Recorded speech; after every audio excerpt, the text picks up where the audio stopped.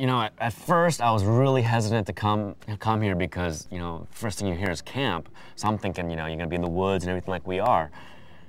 I don't know if I gave the impression right away, but I'm not a very outdoorsy kind of guy. Like, I haven't gone with my email and my MP3 player for like a day now, so I'm a little worried. You know, right when I got here, I see the Brawny man. Hey guys. You know, and here's the funny thing. He walks away and says, I'm gonna be back, you know, give you a few minutes. And I don't know, I looked at him and I saw like something in his eye. He's up to something. So I'm a little worried. And I told them inside too. I was like, I don't know what's going on, but this is a little too comfortable. We're in the woods here, I don't know. So I'm crossing my fingers here that he doesn't come back and do something very twisted on us. So my girlfriend sent me here because she wanted me to focus more. Realize how it feels when you don't have a lot of attention on her.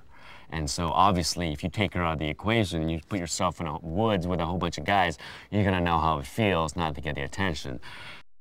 Sure, I think I deserve this. We got the pool table, we got the beer, we got the...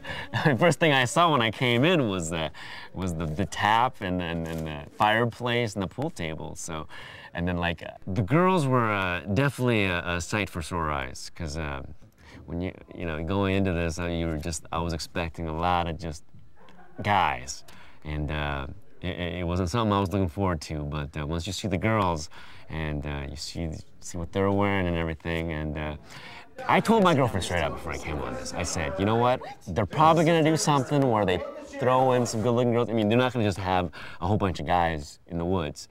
And I said, if they do something like that, then I'm gonna just show, like, you know, hey, they're good-looking girls, so I'm not gonna hold back on that. And so she's gotta live with that. So.